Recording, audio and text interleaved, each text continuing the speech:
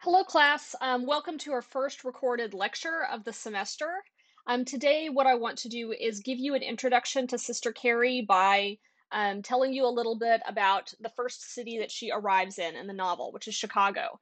And the novel tells us that she arrived in 1889, which is kind of an important point in the history of Chicago. One of the significant things to understand about the United States during the late 19th century is that its position in the world was maybe a little bit like China is today, or maybe like China 5, 6, 7 years ago.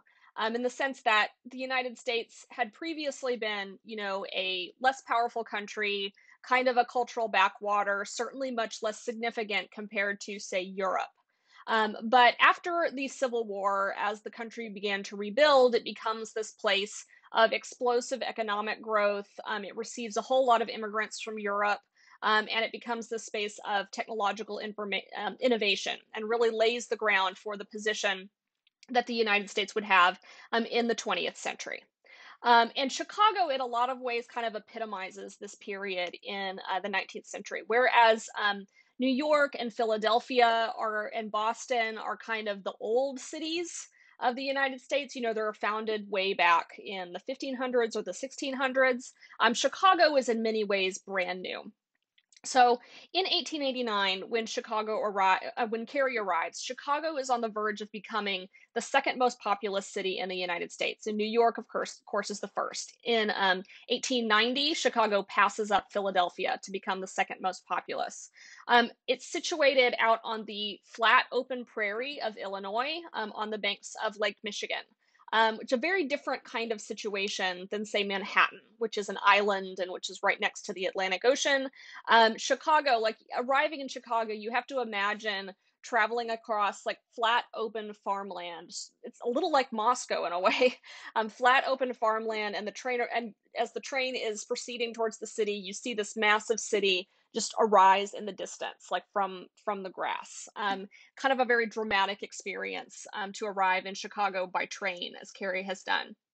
So the city was kind of a marvel, and it gave birth to certain modern innovations, especially in architecture. So Chicago is where we see the first building to be called a skyscraper, and we see various innovations in consumer culture, such as the department store. In 1893, Chicago would be host to the World's Fair, which is also called the Columbian Exposition. And at the center of the World's Fair was this architectural marvel called the White City, which is kind of the place where all of the different visitors would gather. And it was designed with this beautiful neoclassical design as a kind of utopian city, as a kind of ideal city of the future. And here's a picture of it from that period.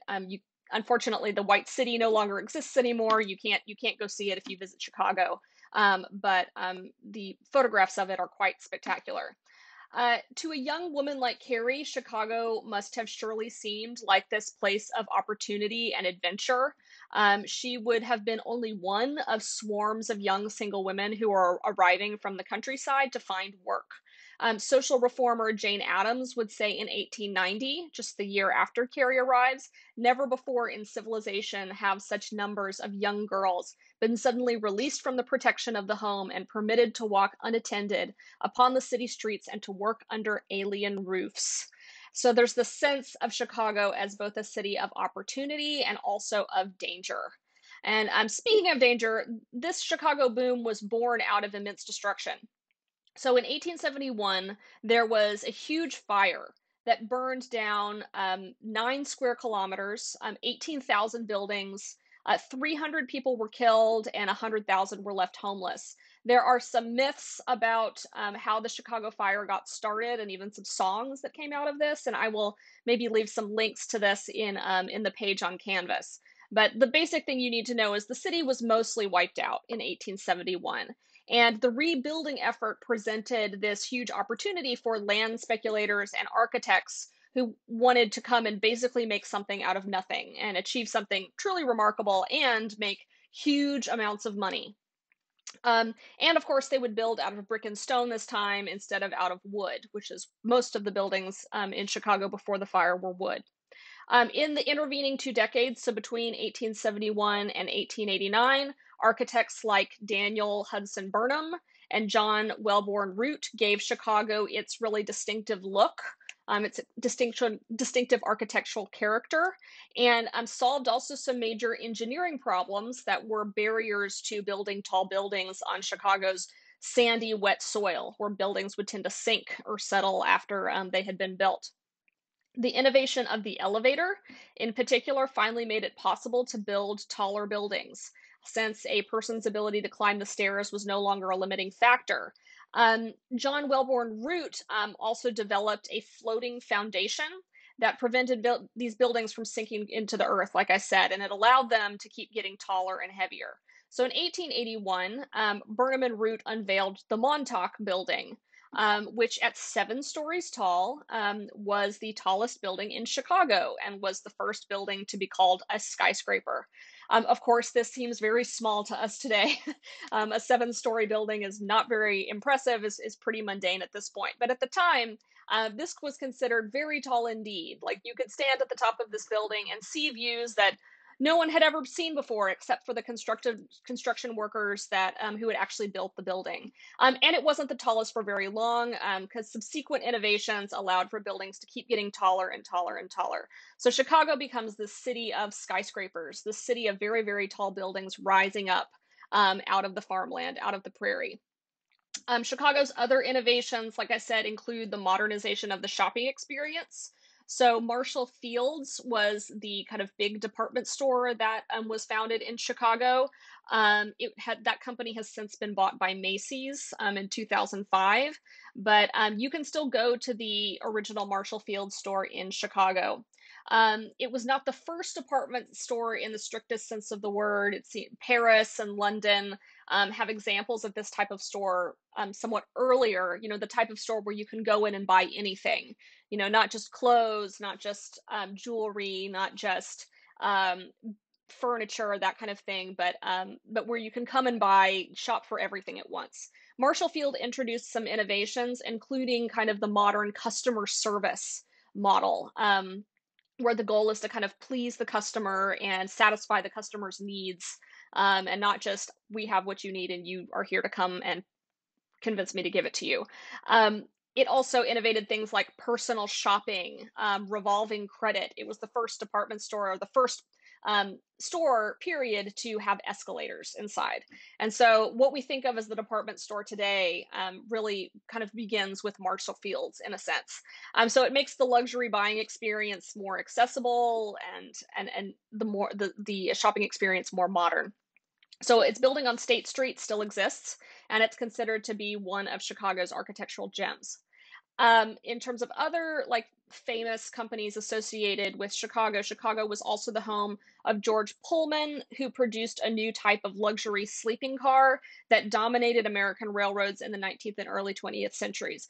Traveling in the Pullman car was like traveling first class today, traveling first class on an airline today. The Pullman Palace car was this beautiful sort of drawing room car where rich people could go from their sleeping car to sit and congregate and play cards and have tea or have drinks or whatever. And you can see this is the inside of a railroad car, and it's decorated as if it's some, lavish country club hall or something like that. You don't see trains like this anymore. But George Pullman, a major Chicagoan, famous for helping make the city what it was, and again, for introducing these elaborate luxury experiences into Americans' lives. So the point is that Chicago was home to luxury and also a lot of the new millionaires of the post Civil War era. This is a drawing of Lakeshore Drive, which would have been the place where a lot of really wealthy people lived. And we'll see that there is a scene in Sister Carrie that takes place on Lakeshore Drive. But as Carrie's journey shows, this kind of life just was not available to most people. So Chicago has a whole lot of wealth. It also has a whole lot of inequality. So some of the worst slums in America were located in Chicago. And most of the newcomers to Chicago were poor immigrants from places like Italy, places like Germany, Poland, Czechoslovakia, also free African Americans who were leaving the plantations they had been freed from after the Civil War, and are looking to find some opportunity in the North. Very often found very harsh conditions, poverty, discrimination, etc. This is actually something we'll talk about much more in the second unit of this class, the experience of African Americans moving from the rural plantations to the major cities of America. So in the book, we know that Carrie's brother-in-law is himself one of these European immigrants, and he's working very hard to be able to buy his own land on the edge of Chicago. Dreiser's own father was an immigrant from Germany, but they actually lived in Indiana, not Chicago. The author, like Carrie, did not come to Chicago until adulthood. So in certain ways, Dreiser was himself a little bit like Carrie, though the real inspiration for this character was actually his sister, Emma Dreiser. And she, incidentally, this is also the image from the cover of my copy of Sister Carrie. This picture of Emma Dreiser is often like considered in some ways to be the image of Carrie, the inspiration for Carrie. Um, she had a kind of romantic path that's not unlike Carrie. I won't give too much detail so as not to spoil the novel, but she's the genuine inspiration. But like Carrie, Dreiser arrives in Chicago as a young man, and his arrival to Chicago in chapter 1 likely mirrors the author's own experience, as he himself had this really deep sense of the possibilities it held. So, arriving with only a few dollars to his name, he declared, "This is paradise," upon arrival. In his autobiography, this is how he remembers his arrival in Chicago. And like Carrie, he was also really attracted to the city's consumer pleasures, to clothes, to the theater, to all of the beautiful things that he saw, even though they weren't really all that accessible to him. He eventually became critical enough of wealth inequality, of American consumer culture, to actually eventually become a fellow traveler of the Soviet Union and to join the Communist Party of the United States very, very late in his life, largely as a result of his experiences living in poverty, and also his lifelong deep sympathy with people who come from his background, with the poor. He worked in Chicago. He worked in menial jobs at a restaurant and then at a shipping company for a few years, but then he was actually offered the opportunity through a teacher of his to attend Indiana State University. And so he went and did that, and then embarked on a career as a journalist and later a novelist. So a lot different from what happens with Carrie, although both individuals, both Dreiser and both Carrie, would visit both Chicago and eventually make their careers in New York. So, in chapter 1 of the novel, the narrator says when a girl leaves her home at 18, she does one of two things. Either she falls into saving hands and becomes better, or she rapidly assumes the cosmopolitan standard of virtue and becomes worse. Of an intermediate balance under the circumstances, there is no possibility. These are some of the most famous lines from this novel.